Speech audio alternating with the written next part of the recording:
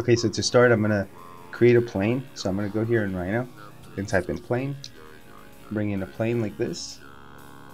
And now what we're gonna do is, this is the plane that we're gonna use for doing the Voronoi pattern. So I'm gonna double click here inside of Grasshopper, bring in a surface component, right click, set one surface. And as long as you have that one selected, you can set this as a surface and then hide the surface here in Rhino and still keep it in Grasshopper. Now, what I wanted to show you is that once we take, we go here to vector and we go to populate 2D, we're able to populate this surface with 100 points. That's the default. The seed is random, is going to be more solutions to the problem.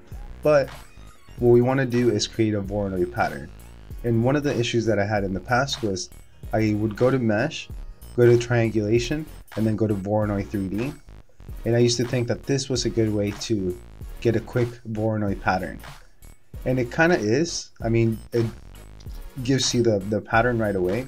But one thing that that I didn't know was that at every point, it's actually creating a plane at the top, at the bottom, at the right, and it's creating kind of these lines also, because it's a 3D Voronoi. So that's why when we see the cells here, we have 100 closed cells, but if we explode, if we go deconstruct brep, and we plugged in those cells, we see that we have 759 faces. So we have just way too many faces, way more than what we should have if it was just one surface. So for me to be able to fix that, what I had to do was I just went back, deleted these, and I'm going to bring this back. So I'm going to spacebar and bring back the preview. The one to use in this kind of situation would be to go to Voronoi. So it would be this one, planar Voronoi diagram for collection of points. So if we take these points and we plug them in there, we'll see that it actually creates the curves all around. But here, it's not creating that last one. It's actually, the bounding box is way out here. So my solution was to take basically these cells or these curves and split this surface here. That way we have the pattern on the actual surface. So I'm going to go to intersect, physical, surface split, and I'm going to bring in the cells into the curves, this original surface into the surface. And we do have a lot of lines here, so it will take a little bit of time. But if we go here, count to 30, we can decrease the number of subdivisions to make it a little bit easier. And now we can take all of this to a spacebar and hide the preview. And now we have all of these subdivided surfaces right here with the Voronoi pattern. And we have the ability to also change the solution by just sliding the seed count and increase or decrease the density of the pattern. So we're going to go here to 30. And so now we have basically the Voronoi pattern as a two-dimensional surface. And let's say we wanted to create some frames around. That's another issue I had. So if we deconstruct the brep and we plug that in here, we know that we have 30 different faces because that's how many points we have. So let's take this one, spacebar, hide preview, and for those faces, let's offset the outside edge. So I'm going to take those, offset, and it's offsetting out. So I'll say 2. Let's see what it does. So now it gives us the ability to offset more or less. But we see this is the issue that I've always had with Voronoi, is now we have some that offset out and some that offset in. We have these that offset out and these that offset in. And even if I come here and I go to negative,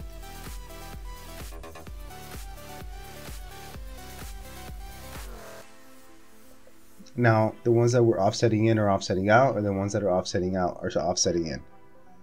So the only solution that I found to this was to double click here and go to area, and it's basically scaling it. So we're going to go bring in the area component, we're going to bring in the centroid, and so we're going to pick the exact centroid of each one of these cells and use that as our scale point. So the center of each one of these cells is going to be scaled to the center of that point. So we're going to go to the center there, and then for geometry we're going to plug in those faces. So there, now we scaled all of those faces down to that center point. And of course we can go from 0.2.000 and create a custom slider that gives us the ability to scale up or down the pattern. Now the issue you'll run across with this is that you will have a different gap spacing in between these, but it actually creates a pretty interesting and fun pattern in my opinion. So what we can do now is take those surfaces, extrude them up, take these and extrude them up, and then do a subtraction. So let's extrude these faces in the Z direction, and let's extrude them 15.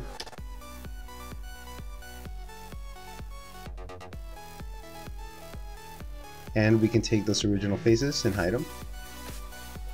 And we can do the exact same thing to those cells. So I'm going to slide, hold Alt, make a quick copy, and we're going to basically extrude now these instead. So we have the outer cells, inner cells, and then we have these bottom planes that we can hide now. We could also hide the center points here. And so here we have both of those solids.